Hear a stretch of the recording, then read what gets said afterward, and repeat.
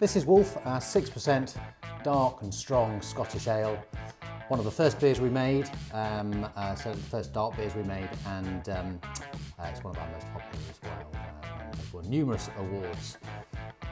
Dark and strong, it's got lovely espresso coffee aromas and chocolate coming through there as well from the chocolate malt that we use in the recipe.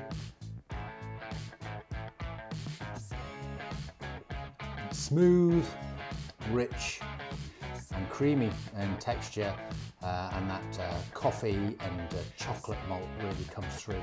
Lovely, quite sweet, and the finish has got a lovely sort of bonfire toffee roast bitterness to it at the end. We named this after the Wolf of Badenoch, who infamously burnt down Elgin Cathedral in the 1390s, and goes really well with good red meats, and